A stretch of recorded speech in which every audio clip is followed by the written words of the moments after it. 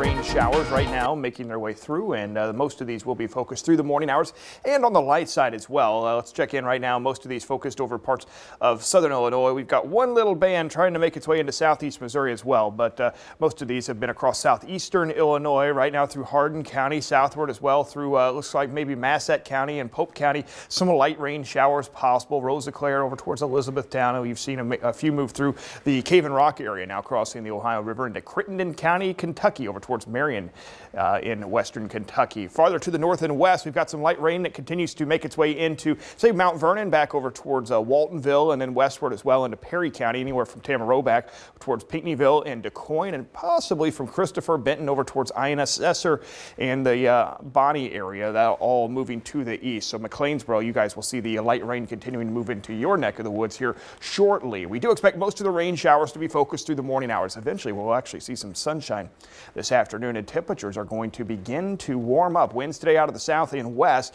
and looking ahead to Thursday and Friday, those southwest winds push temperatures to near record levels. Thursday afternoon, we are going to be very close to setting a new record here for the early part of December. Looking ahead to the weekend, well, temperatures start to cool back just a bit, and there is some slightly better chances for some rain as well. But live view from Mount Vernon right now, I was hoping we could see maybe just a couple raindrops there in the street light, but not the case right now. It's 45 degrees. Wind chills at times have pushed back into the lower 40s, so you probably need a jacket to start. And again, you may want to keep the umbrella handy as well. We do have a stalled front to our north and a weak disturbance bringing some of the wet weather. Most of the rain this morning back into central Illinois from Peoria back over towards Springfield and Decatur. Everything tracking to the east, and notice there's not a lot of it out to our west, so this will be around only through the morning hours. That stalled boundary keeping some of the cooler air with temperatures back in the 30s out across the Great Lakes and keeping it to our north and east. We're on the south side of that front, meaning a lot of warmer air getting pumped up from the south. And talking about the rain showers, warmer temperatures, maybe a shower or two still lingering around through the lunchtime hour in southeastern Illinois. Temperatures there mid to upper 50s, but then once the rain clears out of here, we'll see a little sunshine return. Upper 50s today from Mount Vernon over towards, say, Carmi and Dahlgren.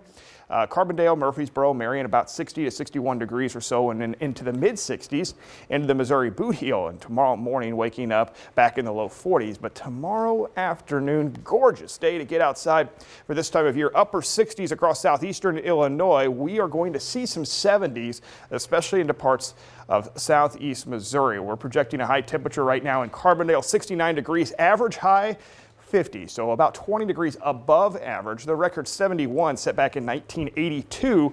That record on Friday, 77, also set in 82. Maybe a degree or two cooler on Friday, but still, we're talking upper 60s for high temperatures. We will cool down this weekend. Temperatures dropping back into the mid 50s for high Saturday and Sunday. Despite being cooler, that is still actually warmer than average for this time of year. So make sure you've got that Storm Track 3 app. Again, not a lot of measurable rain this morning. Better chances for some wet weather towards the second half of the weekend. And then another cool down into the early part of next week. It is going to feel like December by Monday with highs in the mid 40s. Highs in the mid 40s. Yeah, so enjoy wow. the warmth while we've got it. All right. Thank you, Nick.